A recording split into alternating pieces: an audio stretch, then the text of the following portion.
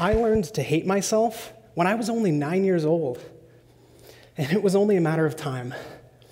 I was an overweight, shy, awkward farm boy living in the country in Idaho. I was obsessed with video games and Lord of the Rings and Pokemon. I wore the same exact outfits every single day, and I refused to brush my teeth. And because of all of this and more, I was an easy target for this older kid on the school bus. No matter where I sat, he'd find me. He'd plop down in the seat right next to me, trapping me against the cold middle wall. He'd lower his voice just enough so that the driver couldn't hear. And that is where my education in self-hatred began. He gave me the nickname Chubbs. He taught me to hate how I looked with my fat cheeks, my long eyelashes, and secondhand clothes. He pointed out every stupid mistake I made every time I acted awkward or weird. He made sure I knew I was pathetic and worthless. I tried my best to escape my bully. At first, I played sick so that my parents, whom I never told what was going on, would let me stay home. But that only worked for a while before they caught on to my tricks and sent me to school anyway. So then, I tried prayer. When the bus rolled up to his house, I would whisper to myself, "Please, God, please, send him to another school. Please, God, just have him stay home just today. I promise I'll be good. I promise I'll be good." As my prayers went unanswered, I realized I'd have to just be tough and try to ignore him. But that only made things worse. My backpack was ripped, my notebook stolen. I was slapped and shoved to the floor. And just when I thought I'd seen the worst my bully had to offer, he held me down against the seat and he hurt me until I wet myself. My prayers began to change. God, can you please just let me die?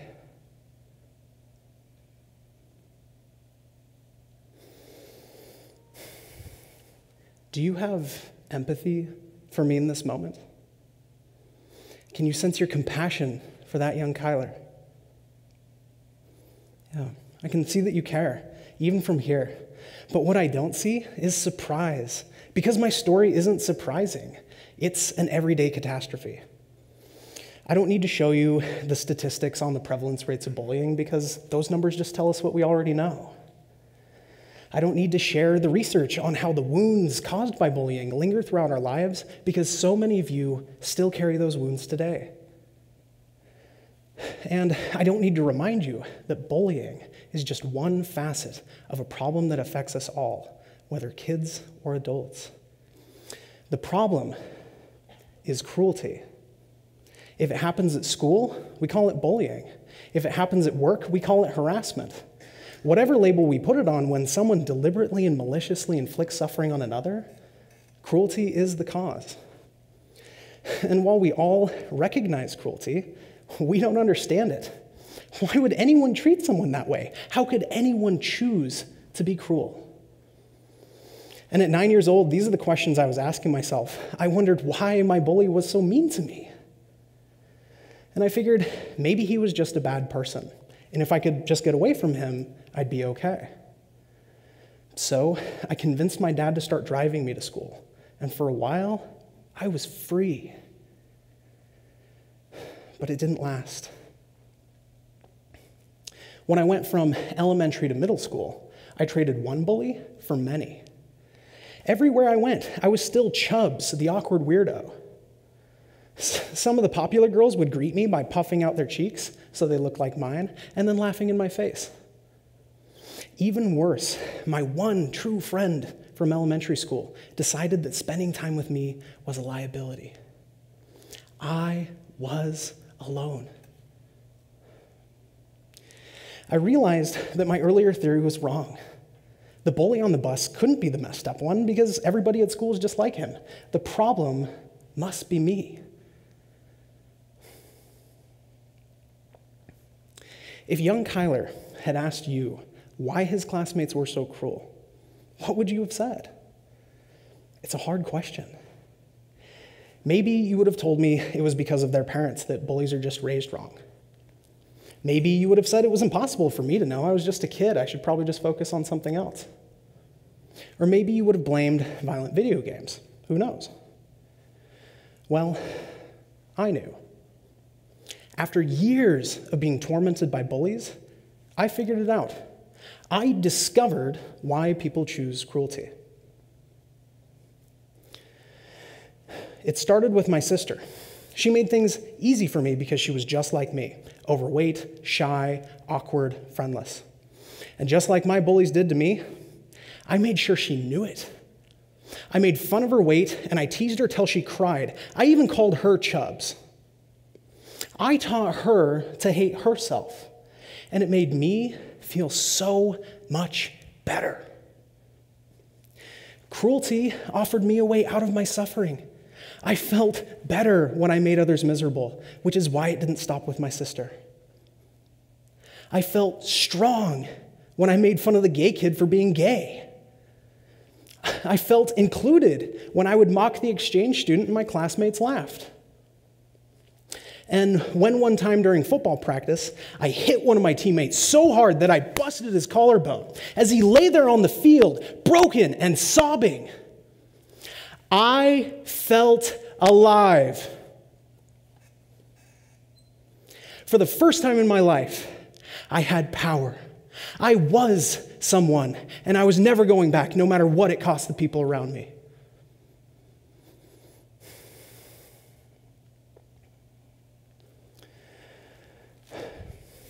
Do you have empathy for Kyler the bully? Are you feeling compassionate right now? Probably not. Cruelty evokes powerful emotions: rage, disgust, terror. These emotions keep us safe. They prepare us to defend ourselves against cruelty. They prepare us for war. And in war, there is no room for empathy. We can't afford to feel the pain that we'll inflict on our enemies if we want to survive. An ancient Cherokee legend tells the tale of a boy who discovers a rattlesnake cold and dying on a mountaintop. The snake begs the boy to take him down where it's warm, to which the boy says, "No, you're a snake, you'll bite me." Well, the snake promises not to do so, so the boy carries him down. And as they reach the bottom, the snake strikes. As the boy lays there dying, the snake tells him, "You knew what I was when you picked me up." This is how we see the world. We tell ourselves that some people are good and kind, while others are snakes, and it's in their nature to harm.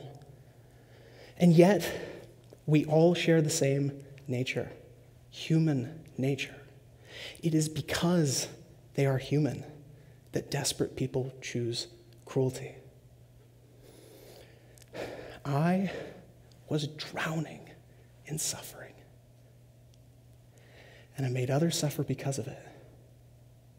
That was awful. And it was the only way I knew to survive. When our deep human needs go unmet, cruelty can feel like our only choice. And that is why our normal strategies for dealing with cruelty fail. We try our best to protect others from the suffering caused by bullying, but we rarely address the suffering that causes bullying. In fact, we often cause our bullies to suffer more. Zero tolerance for bullying in schools, for example. If you bully, you're a threat, and we want you out. Other kids bullied you first. Your grandma just died. You don't have enough money for food. We don't care. Get out. Why are we so cruel to our bullies? It's because we don't care about them. We see it as us and them, humans and snakes, and they're not human anymore. So instead of ending cruelty, we give it more suffering to feed on. It doesn't have to be that way. The insecurities caused by my bullying began to eat my sister alive, and she stopped eating. She went from overweight to thin, from thin to emaciated, and from emaciated to almost dead because of a horrific eating disorder. I will never forget the sight of her, collapsed from exhaustion on the stairs in our family home, a skeleton in place of my baby sister.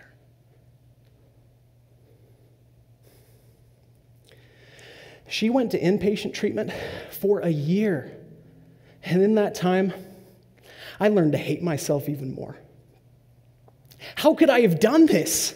Why am I so broken, so bad? When her treatment finished and it was time for her to finally come home, I waited for her to be angry at me.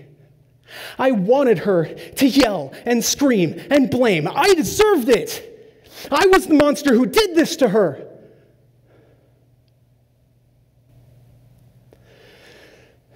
But that didn't happen. Instead, she came running up to me. She threw her arms around me, and with tears in her eyes, she said, "Kyler, it's okay. I still love you."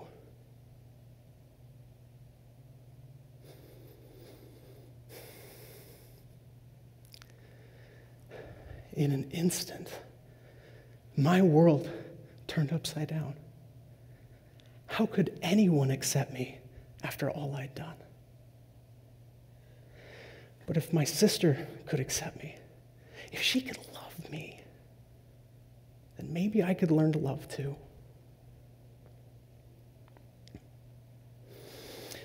My sister had every right to see me as a snake, as a monster. But instead, she saw me as a human being, as her brother. And then she chose to act, not with rejection, but with radical compassion. Radical compassion is a choice. It is the choice to be loving, even when that love is not earned. It is the choice to see someone as a brother, not a snake. It is the choice to give someone what they need, not what they deserve. My sister made that choice. And she's not alone. Aubrey Fontenot found out that his son was being bullied. After confronting the bully, he discovered that the bully and his mother had lost their home and were living in the streets. Aubrey then made the choice to buy his son's bully new clothing, to offer friendship and care, and even raise thousands of dollars to help the family. Instead of seeing an enemy, he saw a person in need. Rose Espinoza was worried about her family's safety because the neighborhood was frequented by gang violence. Instead of barricading her home or just moving away, Rose made a different choice. She transformed her garage into a K-12 tutoring program, offering free food and education to youth in the area. And within 2 years, crime rates in the neighborhood plummeted and academic performance improved. Instead of building a wall, she opened a door.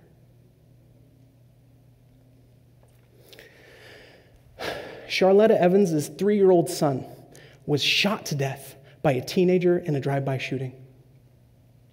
After the trial, Charlotta made the choice to meet with the teen that killed her baby. She then made the choice to forgive him, even love him, even consider him family. Years later, he still calls her mother, and she calls him son. These stories are uncomfortable, and that's the point. Radical compassion is radical. To choose love in the face of hurt and fear, it seems unthinkable. And yet, it works. A recent study examined different practices for addressing bullying in a sample of 745 schools in California. The odds of bullying in schools that used compassionate, supportive practices was found to be 90% less than schools that used more punitive and exclusionary measures. 90%. That is the power of choosing compassion. If cruelty is our venom, compassion is our cure. And each of you has the power to offer that cure. It doesn't matter if you're not a touchy-feely type. It doesn't matter if you feel angry towards those who are cruel. What matters is your choice, because you don't have to feel loving to choose love. Here's my challenge. The next time someone hurts you, you will have a choice. You can choose to treat them like a snake or like a human being. And the way you treat them will affect how they treat themselves. Because some of the people who hurt you will believe deep down that they are bad people, that they are snakes. They might believe that cruelty is the only way they can get what they need in this world. But we know that they're not snakes. They're people just like us. And we can help them see that too. In that moment, when you feel hurt, when the natural response would be to treat that person like an enemy, I want you to do something unnatural. I want you to look past the serpent. See the person who is struggling. Imagine the wounds that caused them to lash out with cruelty. And then respond with love. Maybe that means just walking away and not striking back. Maybe it means doing the hard work of forgiveness and letting go of any bitterness you may have toward them. Maybe it means giving them the chance to experience some kindness, whether through a gentle response or an offer to help. Whatever love looks like in that moment, choose it. Most of the time, when you do this, you won't notice any difference. And that's okay. You don't have to wait around for kindness to change them, especially if you're being abused or the cruelty continues. Just know that you've planted a seed of kindness in the other person, or at least stopped a seed of cruelty from growing in yourself. But sometimes, rarely, you will see the power of compassion in all of its glory. Sometimes you'll see a murderer realize he can still be forgiven. Sometimes you'll see a brother feel worthy of his sister's love. And sometimes you'll see a bully learn what it takes to love himself.